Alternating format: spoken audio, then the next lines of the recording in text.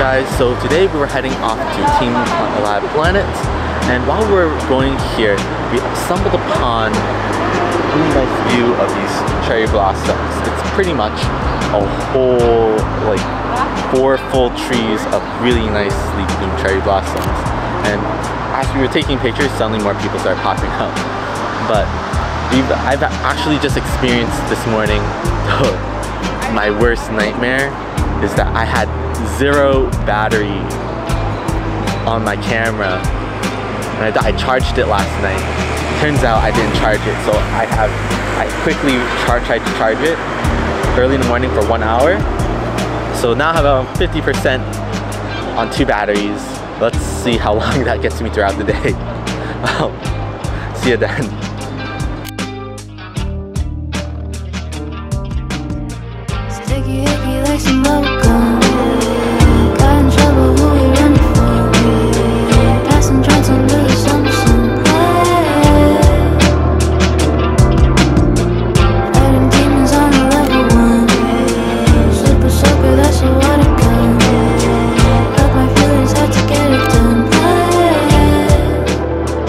I think this is what we're actually waiting for, which is the floating garden. There should be like a lot of flowers on top.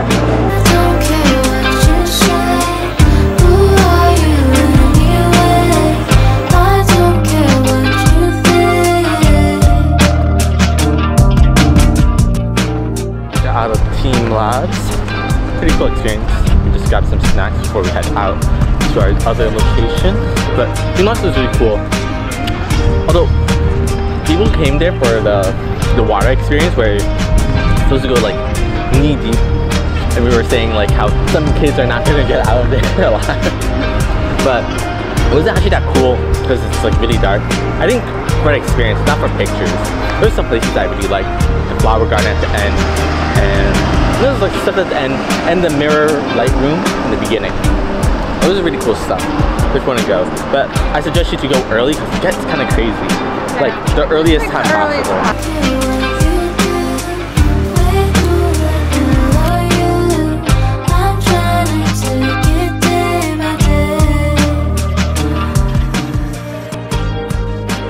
Currently walking to Harajuku right now.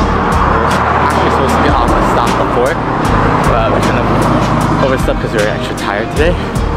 But besides that, today's a great day to walk. It's like 70 degrees. Oh, absolutely amazing weather. And yesterday it was like a lot colder. It was like 40 degrees, 50 degrees at most at a point in the day. Oh, it's only shot up to 70 today. Amazing weather. Great day to take a stroll.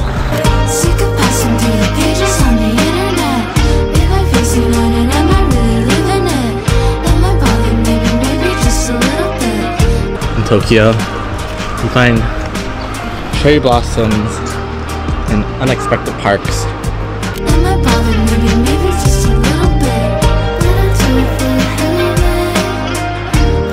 Harajuku is known as Tokyo's fashion. In this neighborhood, you'll see all sorts of interesting and out of the ordinary fashion.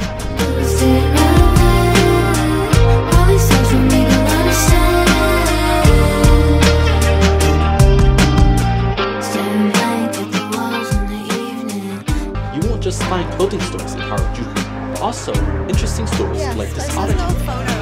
Fortunately, no photos allowed. While exploring, we stumbled upon this pet store with the cutest puppies and kittens.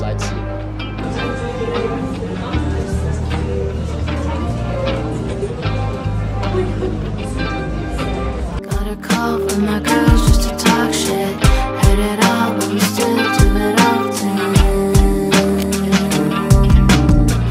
When we hang in the day, we're all scheming, making plans, but we wait to keep dreaming. No more defense, no one listen. I don't care what you say. Who are you anyway? So we just finished exploring Harajuku, really cool place for fashion, and now we're in Shinjuku, finding some place. We're trying to find Memory Lane, and I think we just made it. It's a really tiny alleyway right here. I don't care what you think.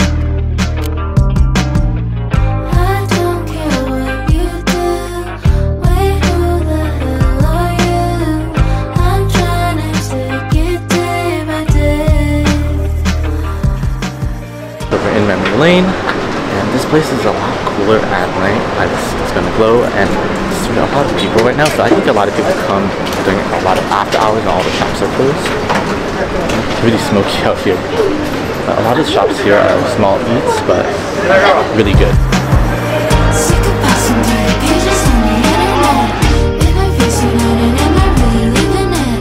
Am I bothered? Maybe just a little bit. Am I bothered? Maybe just a little bit. Sick of passing through the pages on the internet. We just got back from that camera, and I wasn't able to buy anything that I wanted because it was sold out, fortunately. But we did find Daily Yamazaki, which we absolutely adore, instead of 7-Eleven or News Daily, because the food was just better. The convenience store food was better. I guess we become convenience store food nerds now. We were trying to look for melon buns because I've been craving them a lot since coming here. They're so good. Am I really living it?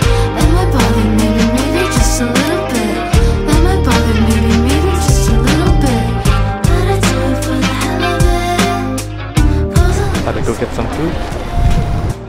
All these things don't make a lot of sense. But I do it for the hell of it. But I do it for the hell of it. But I do it for the hell of it.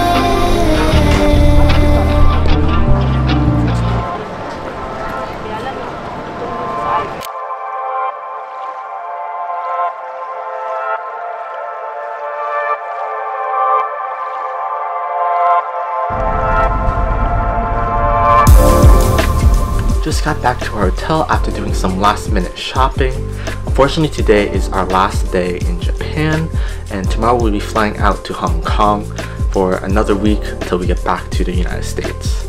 Japanese people carry their cameras around a lot, and it doesn't matter what brand. It could be Sony, Fujifilm, or even a pancake camera that you've never seen before, or it could be really old digital camera.